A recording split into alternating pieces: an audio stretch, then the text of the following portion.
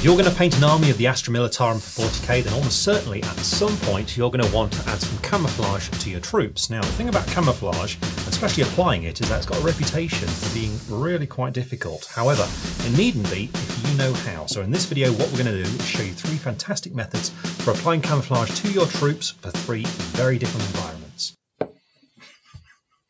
Ow! It's in my eye! It's in my eye!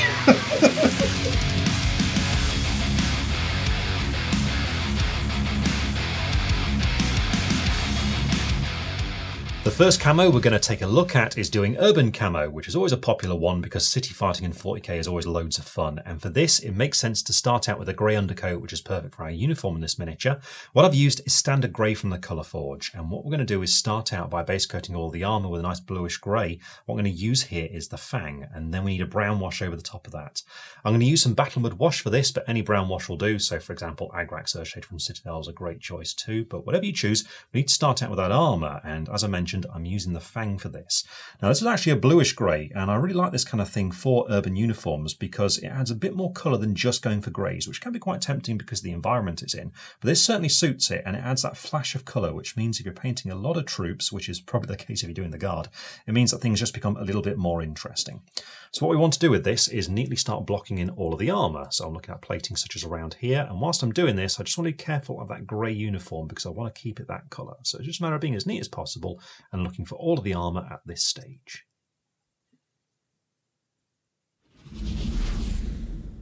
With the base coat done, we can now apply the brown wash onto the miniature, and we're looking to get this onto both the armour and the uniform. Now a brown wash is ideal for urban camouflage because it really leans into that slightly dusty, messy nature. So it really reflects all the dirt, all the rubble, all that sort of thing. So definitely use a brown wash in this case. When applying it, be generous, but just keep an eye on it to make sure it doesn't pull too much in any one area.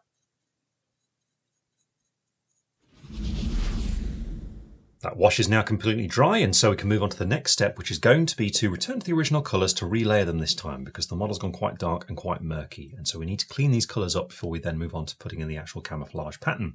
So this means going back to the Fang first of all, followed by using some Mechanicus standard grey for the uniform. But we're going to be starting out with the Fang, and for this the application is going to be a little bit more controlled than before. So I'm going to again use a brush from Martis Opus, but this time it's a size 0, so a bit more control for this. And this time what we want to do is to avoid recessed detail where more wash is settled and where darker lines are. So for example, on the armour plating we've got just here, you can see we've got that dark line right in the middle in that ridge in the armour. So what I want to do is apply it onto the flat just here. Then when I get to that line, just leave a short distance going to it and skip past it and carry on again on the other side. So really now, it's just a matter of doing this all across the blue parts of the armour. Once that's done with the blue, it's on to Mechanicus standard grey, and this is going to be for the grey parts of the uniform, so all the fabric that's underneath the armour. And this is the same process here where we're looking to avoid the recesses and also be aware of things like creases, for example on the arm just here. Make sure not to go into those, leaving them a little bit darker than the surroundings. The layering's done, so now we're ready for the fun part, which is to painting the actual pattern on the armour itself. And for this, what we need is 2 colours. First of all, a near black, so a super dark grey. In this case, I'm going to use some Death Reaper, but if you want to go for Citadel, then you're looking at something like Corvus Black for this. But then what we want to do is to go to a very light colour. So a pure white is too much here, it'd be a bit overwhelming, so instead look for more of an ivory. In this case, I'm going to use some Ivory Tusk, but again, if you want to go for Citadel, then something like Pallid Witch Flesh will do just fine. Whichever you choose, though, we need to start with a near black. So I'm using Dark Reaper here and go for a really small brush this time. I've actually gone for one that's a bit smaller than previous one. This is a size 00 from Martis Opus, so from Citadel that'll be something like a small layer, something with a good point to it, because with this what we need to do is to lay in what the actual pattern is going to be. Now the pattern can be any shape that you want. It could be sort of wiggly lines, that sort of thing. Personally for urban though, I prefer more jagged lines because it works more as rubble. So for example on the armour down here, what we're looking at doing is just some jagged patterns of kind of blocks, but always with angles on them. So just like that, and then coloured in, so it's like a sort of angular pattern there like that. Now you can do it going across different layers of the armour. So for example on the chest here you might have one part here that then goes down to that recessed part just here and carries on down to the front, but don't feel like it has to connect across all the armour plates. In fact, it looks like it's been assembled from different pieces if it doesn't quite do that. So for example on the shoulder you could do a jagged pattern just here, but then you don't have to connect it as you go over onto that part just there.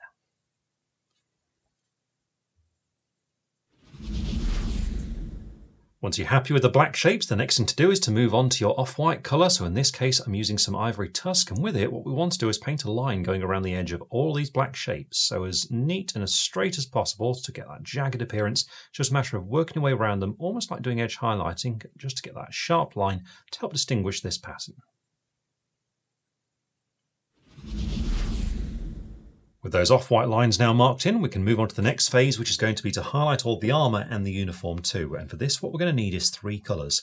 First of all, we're going to need some Russ Grey, and this is going to be to highlight all of that armour. And in the process, we are going to go over some of that off-white. So once that's done, we just need to re-establish it. For this, I'm going to use some Trooper White.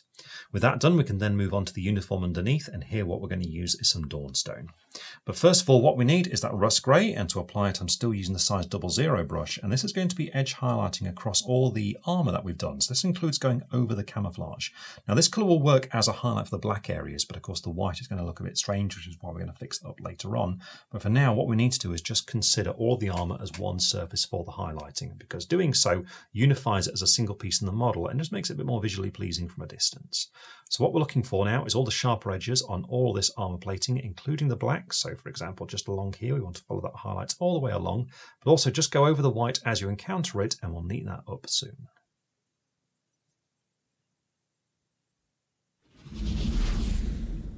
Next up, I've got some Trooper White, and with this, what I'm going to do is just re-establish where the white lines and the camouflage go over the edge, because that edge highlight we previously did has now gone over those, so it's just a matter of a few little dots just on the edges around places such as this.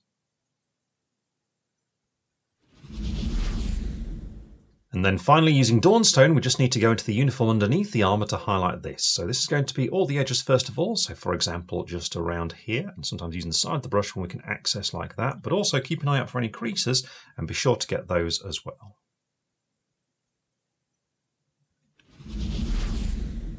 And here we have the completed urban camo, and I've just painted in all the other details in the miniature with black just to neatly frame what we actually painted here so you can clearly see it. But as you can see, doing this is really simple and really fun as well. And of course you can change the colours as much as you like to get all sorts of different combinations. The trickiest part though is painting in that lining that goes around the camouflage patches. But when doing this, it's all about making sure your paint's done correctly, that you're using the right sort of brush. And if you do make any mistakes, remember you can always neaten up with the colours on either side.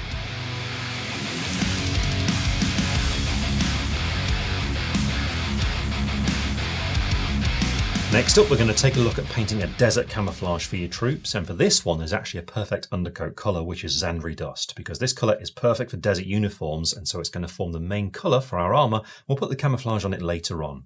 But what we need to do is pick out the uniform underneath that armour, and we want a sandy tone once again, one that's different, and there's loads and loads of choices of different colours you go for here. But I picked out one from Vallejo. What I've got is some green brown. Now once that's on, what we need to do is wash the miniature to get that depth and definition, and here I'm going for a brown wash once again, so perfect feel for this sort of uniform. In this case, I'm going to use Battle Mud Wash once again. But what we need to do is get that uniform painted in, and so it's green brown that I'm going to be using for this. And what we want to do is, as ever, just get some of this onto the palette. So there we go. And then to apply it, go for a good base coating brush that's about medium size. So I'm using a size 1 here. And with it, what we want to do is start looking around the miniature for all the bits of fabric that we can find, so all that uniform underneath the armour. So what we're looking at is areas such as this part just here. We just want to neatly block it in. If you do happen to catch the armour in doing this, and don't worry about it, just neaten it with Zandri Dust before you continue.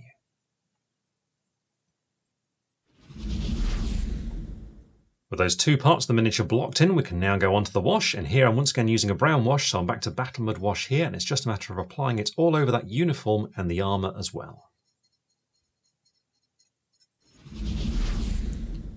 Once that wash is completely dry, we can take it onto the layering stage, because right now you can see it's quite murky, and because it's gone darker, both those colours are now looking very, very similar. So we need to separate them out once again. So it's time to return to those original colours by first of all layering some Zandri Dust, then we're going to be using green brown from Vallejo.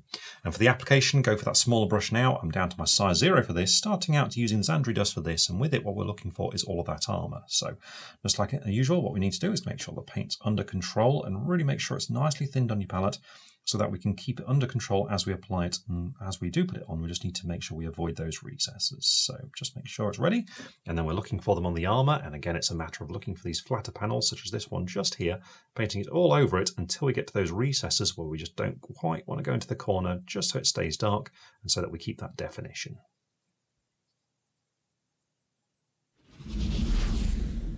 And once that's done, we're then ready to return to green-brown, and with this we want to layer it onto that uniform underneath the armour, once again just being careful to look out for any recessed detail and carefully avoid it. With this stage reached, you can see the armour is nice and clean once again, and so is the uniform, and so now we can move on to that fun part, which is to put, of course, that camouflage pattern on the miniature. And for this, first of all, what we need is a nice medium brown, and I'm going to use some Gorthor Brown for this. But then I'm going to mix it up with a few little spots, and here what we need is a very dark colour, first of all, so a near black. So I'm going to use some Death Reaper again, and then we need a near white, so here I'm going to use some Ivory Tusk. But what we need first of all is that Gorthor Brown, and I'm using my size 00 to apply this one, and what we're looking for is just some sort of brown patches essentially, just some sort of loose shapes that are sort of rounded, that kind of thing, just blobs basically. Now I don't want to make these too large because I don't want it to become the dominant colour or anything like that, but it's just a matter of getting it thinned down and then picking a starting point and just starting to put it across the armour. So for example on the shoulder just here, what I'm looking at doing is just sort of a blob like that, and working it out to be around about that sort of size, I think, and then just letting it dry and applying a second coat over the top to ensure it's nice and solid before we move on to the next stage.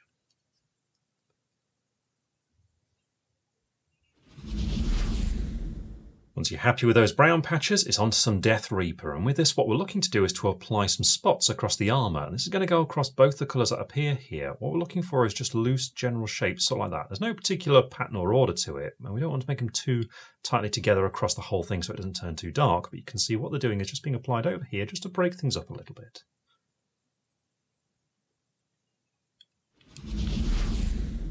Once you're happy with those spots, we're then ready to move on to Ivory Tusk, and with this what we want to do is go over these original spots but leave just a little bit of the black showing, so almost like a crescent shape, so kind of along there like that.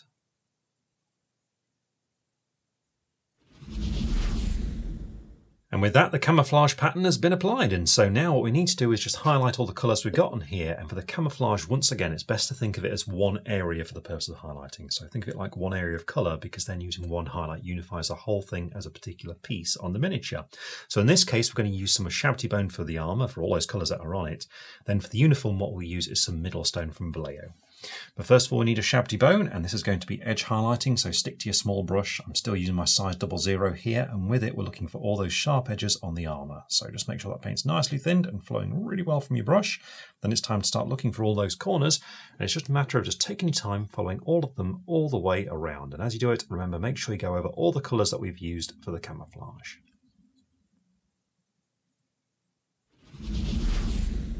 And with that done, all we then need to do is to highlight the fabric beneath using Middlestone from Vallejo. Once again, looking for the edges and also any creases that stand out too. And here we have the completed desert camouflage ready for battle in any sort of arid environment. And as you've seen, doing this is really simple and really fun, and it really comes alive when you're doing all those spots on it. But just bear in mind when you do get to that stage, don't get carried away because it is easy to overdo it and you don't want to darken the miniature down too much.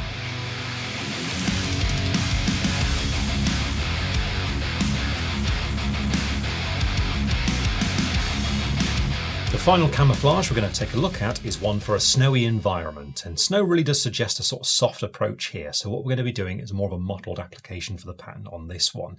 Now if you wanted a more icy environment, that suggests things a little bit more angular, so you could certainly use the patterns from previous patterns that we've done here and just use the colours we're going to be using now, but for this one what we're going for is definitely that soft approach. And the first thing we need to do is undercoat the model with an appropriate colour. This time grey sear is the ideal undercoat here, so a really cold, very light grey. It's perfect for what we want to do. But what we need to do with that undercoat on is then pick out the uniform underneath the armour, and in this case we want a light grey. I'm going to use some Administratum grey for this, and to apply it I'm going for that size 1 brush once again, because all we need to do for this step is just base coat it in. So all the fabric underneath and around the armour. So as ever, make sure your paint's thin down and ready, and once you've got that sorted out, it's just a matter of looking for all of that fabric and just being as neat as you can whilst blocking it in, keeping that lighter grey still on the armour. That grey's on the uniform there, and so now we can move on to our wash. And this time what we want to do is make sure the wash is quite weak because the colours here are so light. So what I'm going to use is some Battlemud wash once again, so a dark brown wash, but this time I'm going to dilute it with some Lamia medium to really take the edge off it, make it quite a weak colour, but still to retain the same properties so it still dries smoothly. Now you might be wondering why I'm going for brown here for a white colour scheme, and that's because we want this uniform to appear quite functional, and when designing the colour scheme in my mind was like an alpine forest, so some subtle browns in there will work very nicely. If I was going for something a bit more high-tech and sci-fi, I might consider more of a blue wash for this sort of thing, but for the sort of feel we're going for here, brown is perfect. So what we need to do is make the mix, and you can see I've got some Battle Mud wash here on the palette already. I'm using my medium shade brush for this again as well, and what we want to do is make quite a dilute version of this. So I'm going to go for 1, 2, 3, 4, 5 and 6 because I'm looking for roughly 2-to-1 mix here. It doesn't have to be exact, but something quite weak like that. What I'm going to do then is just bring some of that brown into it and start mixing it together so it's really thoroughly mixed. And so what we're looking for is something of around about this kind of strength here. And with that prepared then, it's just a matter of painting it all across the miniature. So once again, I want to get this onto all of the armour and all of the uniform, mostly settling in the recessed details, but just making sure it's pushed around so it doesn't build up too much, especially on that white armour. Now once this is on, allow it to dry completely and then go back in for a second coat, the exact same mix, but this time just on the uniform, just to darken it down a little bit more and separate it from that armour.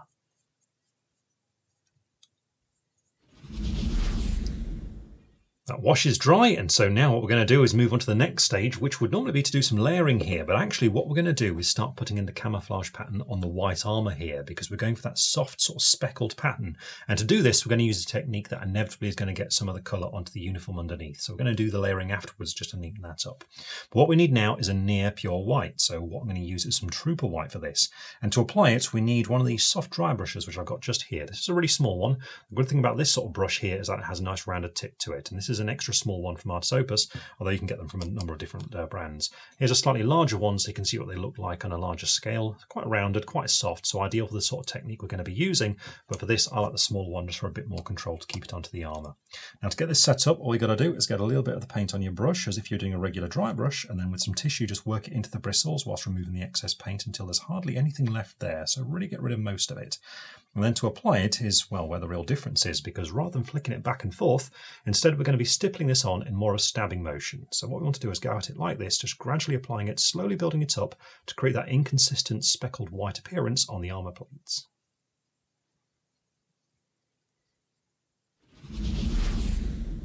Build up that white to this point, and you can see now we've got that really sort of soft appearance on the armour plates. And so now what we can do is layer that uniform underneath. So for this, it's back to Administratum Grey, and this time we're going to be applying it using the size 0 brush, because this time we just want more control. You know, we're looking to avoid the recesses as we apply it. So once you've got that paint thinned down and ready, all you got to do is start looking for those areas. And so what we want to do is start applying it onto areas like this part just here, being careful not to go into those darker areas, just keeping it on the flatter parts where it's a bit more open, and also keep an eye out for any creases and avoid those as well. That layering is done, and if you wanted to, you could just leave the uniform here and move on to highlighting it, but because we imagine this as being as part of that sort of alpine forest sort of environment, it makes sense to add a few more colours on there just to break it up a little bit more. And you could use all sorts of different colours for this, all kinds of greens and browns. We're just going to go for a darker green though, and what I've got is German Camo dark green, funnily enough. And to apply it, go for a small brush again, so I'm using my size 00 for this. And all I'm looking to do is to add a few little splotches onto that uniform. So this is not the armour, it's just the uniform underneath it. So there's not going to be loads that we need to do here. But what we're looking at is areas such as this part here, and we just want to add a few little patches of this. So just inconsistently applied, almost dotting it on with a small brush like this, just to create a sort of random blob, kind of like that, scattered across the uniform.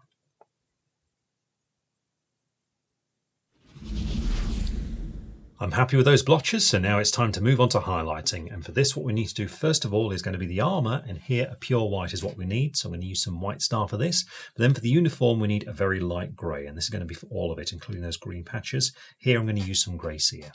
But first of all, we need that white, so it's White Star first of all, and to apply it, I'm sticking to that size 00 brush, and with this, it's just going to be that edge highlighting that appears across all the armour. So we want to go around all those sharp edges as neatly as possible.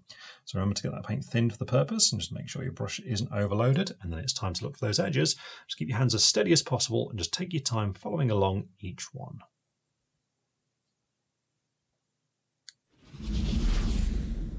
And then finally we can move on to grey cere, and this is going to be the highlight colour for the uniform beneath. So we're looking for all the edges and also the creases that stand out as well.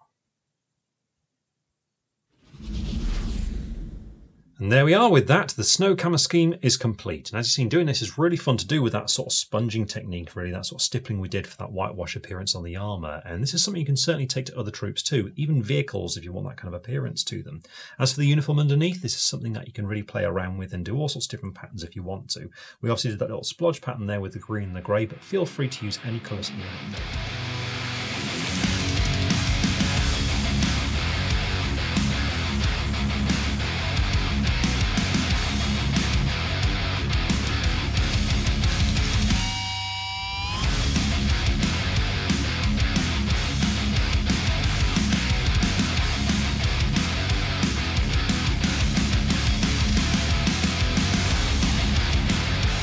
There we are, 3 very different patterns for very different environments. Now remember, you can easily mix and match everything that we've done here. So for example, if you really like the pattern we did on the urban one, you could certainly take the colours for the desert one and use that instead and get completely different results, or even pick your own colours. So for example, greens and browns if you want to do forest. The choice really is yours. A key thing to remember though about painting camouflage is whatever sort of combination of colours you've gone for, when it comes to highlighting it, pick the appropriate highlight for the main colour that appears on that area. And doing this helps unify the pattern as one part of your model and stops it from breaking it up too much.